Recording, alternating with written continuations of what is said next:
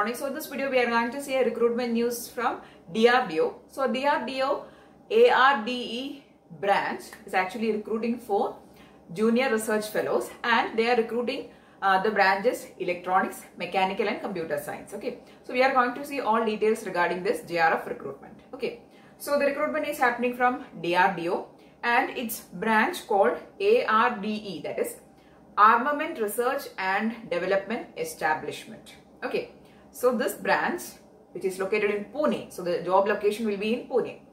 So it is recruiting for JRF for various categories. So let us see the branch-wise details and vacancy details. So first one is Electronics branch. Here the qualifications that are eligible are Electronics, Electronics and Telecommunication, Electronics and Communication. Okay, so these are the branches that they are calling for, and the qualification exact requirement is like this. For applying for the JRF vacancy, you should be either having BE Tech in these respective branches with first class, that is first class BE Tech in these branches with net or gate qualification, or you should be having MSc in the same branches with first class and also net qualification, or you should be having, if you don't have net or gate qualification, no problem, but you should be having ME or MTech.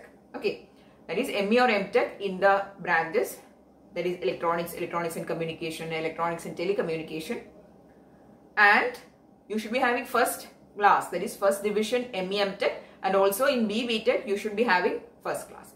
Actually, if you examine these JRF vacancies or JRF notifications from DRDO, this exact qualification they are actually asking for all the JRFs. Okay, so whichever video I have made, in all those videos or in all those notifications, this was the qualification. Okay, so when you are hearing the term JRF, you should know that if you have this qualification only, then you are eligible to apply. Okay, so this is a qualification requirement. Same. Next one for the Computer Science branch. So for the Electronics, there is 3 vacancies. Okay, next is Computer Science. There is only 1 vacancy. The JRF for Computer Science, the qualification they are asking is BE Tech in Computer Science with net or gate qualification, or MSc Computer Science with first division with net qualification. Okay, they are not asking ME or MTech. Okay, so ME, MTech people cannot apply there. Next is Junior Research Fellow, that is JRF in Mechanical. There is 7 vacancies. Maximum opening is actually for the Mechanical branch. Qualifications they are asking is BE Tech in Mechanical or Metallurgical with first class, and also you should be having net or gate qualification, or if you have ME MTech in these same branches, and if you have first class, and also you should be having BE Tech first class. Okay, then you are eligible.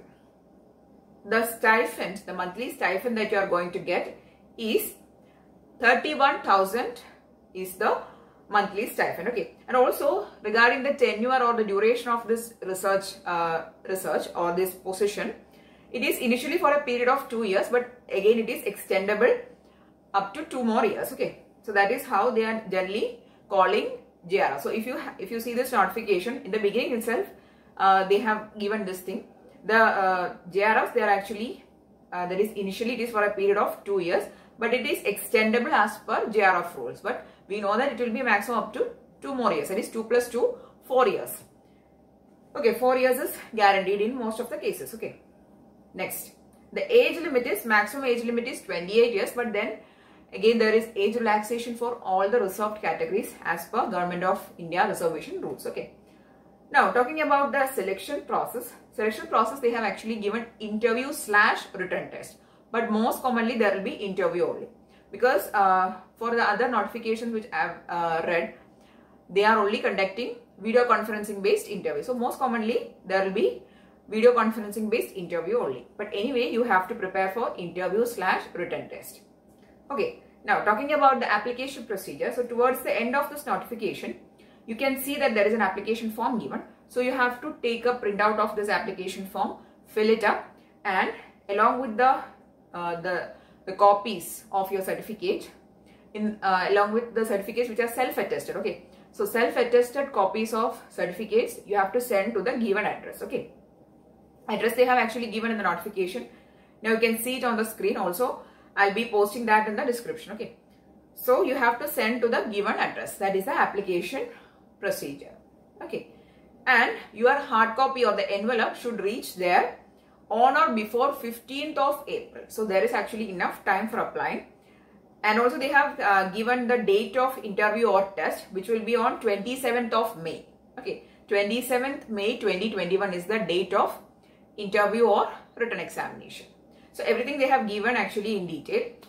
So if you are interested in doing JRF jobs, or if you are interested in doing this research kind of jobs, then you should always try for this, because DRDO is a very good organization to start your career with, and also the stipend they are providing is very good. Okay, even though it is for a period of 2 or 4 years, you should always try for these type of jobs, because they are not asking any experience as such, but you should be having net or gate qualification, or if you are having ME or MTech qualification also, then you are eligible. Okay.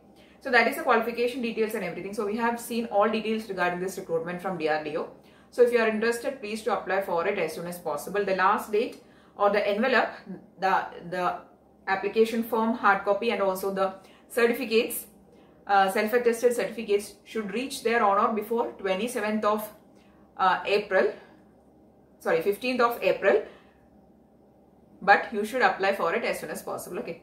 So that's all about the recruitment news from DRDO. So if you found the video useful, please do give it a thumbs up. Also share it with your friends.